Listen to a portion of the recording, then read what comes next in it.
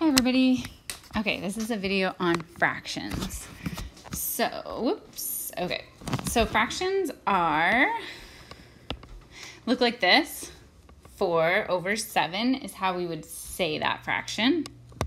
So we would say it as 4/7. That's how we would say that. We would refer to 4 as the numerator, and the number 7 on the bottom we would refer to as the denominator, or top number and bottom number. Okay, and this guy is also indicates division. Okay, so there's different kinds of fractions. Two types come to mind. We have an improper fraction, and that's when the top number is bigger than the bottom number. So the numerator is bigger than the denominator.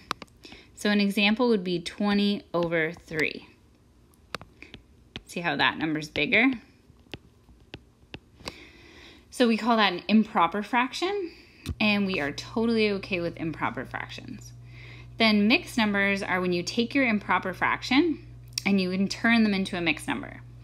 So for example, how many times does 3 go into 20? I want to say 6 times. Because 6 times 3 would be 18, leaving 2 left over. And 3 was our denominator. So this would be a mixed number. It gives you like how many whole parts you have, like 6 wholes, and then 2/3. So we're actually not going to use mixed numbers this year though. So yeah, we're going to use improper fractions. We're not going to use these. Okay, so the operations that you want to learn this year for for fractions are how to reduce a fraction, how to add and subtract fractions, and how to multiply fractions. Those are your 3 main things. We're rarely going to divide, but sometimes. Okay, so how do we reduce fractions? So to reduce fractions, we have a fraction like, for example, 4/20. We want to reduce it to the lowest terms it can be in. So the smallest the fraction can go. So we actually look at the numerator and the denominator and we see what factors it has in common. So, or what are both the top and bottom divisible by? So in this case, they're both divisible by 2. We check and see if there's anything else. They're both divisible by 4. So you're always looking for the biggest number that they're divisible by. So since these are both divisible by 4, I'm going to divide them both by 4. So 4 divided by 4 is 1, and 20 divided by 4 is 5. So this is what we would call a fraction in lowest terms. And that's how we always want our fractions. So now the only thing that it's divisible by is 1. That's it. Okay, next question. Let's say we have, we want to add or subtract fractions. So let's say we have 3/4 plus 1/2. Just do an easy one. So anytime you're adding and subtracting fractions, the denominators, these guys, have to be the same. So the denominators must be the same. So how can we turn them into the same number? So the easiest thing is to look and see if you can multiply or divide them by something.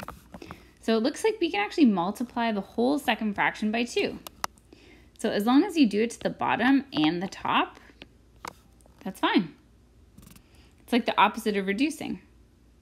So we leave the 3/4.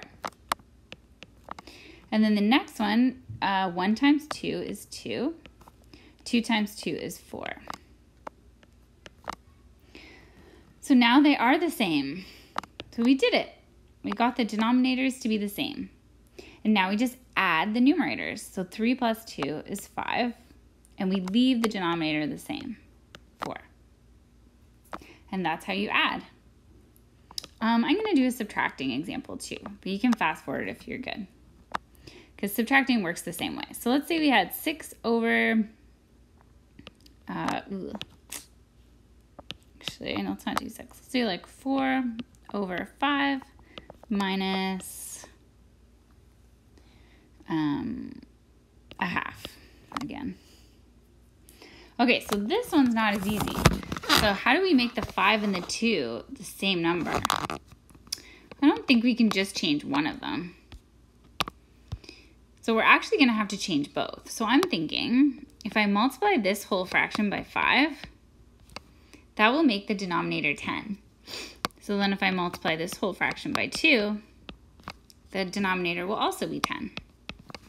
So that will turn my answer into, or sorry, my question into 8 over 10 minus 5 over 10. Now our denominators are the same. Same denominators. So now we just subtract the numerators. So 8 minus 5 is 3. And we leave the denominator the same. Done. So that's how you add and subtract. Okay, and here's how you multiply. So let's say we had 4 over 5 times 3 over 2. So we want to multiply these two fractions together. So if you're multiplying fractions, all you're doing is you're multiplying straight across. So 4 times 3 is 12, and 5 times 2 is 10. And it's just like that. You don't have to have the same denominator. And then you want to always reduce your fractions to lowest terms. Let's make it a heart. So I noticed that 12 over 10, first of all, it's an improper fraction. But also the top and the bottom are both divisible by 2. So I'm going to divide them both by 2. So 12 divided by 2 is 6, and 10 divided by 2 is 5. So that's our final answer. So that's how you reduce, add and subtract, and multiply fractions. And now you should practice them so that you know how to do them for sure.